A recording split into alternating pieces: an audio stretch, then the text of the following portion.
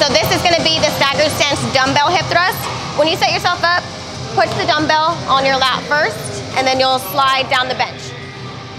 You want the end of the bench to be right underneath your shoulder blade.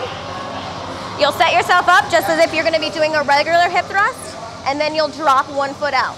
So the one foot that's dropped out, that's really only there for stability purposes. You're really only gonna be doing a single leg hip thrust. So starting here, you're going to be dropping those hips down, leaning that chest forward, pushing off of this one leg here, hips high and squeeze. Hips down, hips up, chest up. And repeat. Once you've done the one leg, you're gonna switch that other leg in, drop that other leg out, and do the same thing. Hips down, hips up, chest up, squeeze. Driving off of this one leg here now. One more time. Back up and squeeze, just like that. That was the stagger stance dumbbell hip thrust.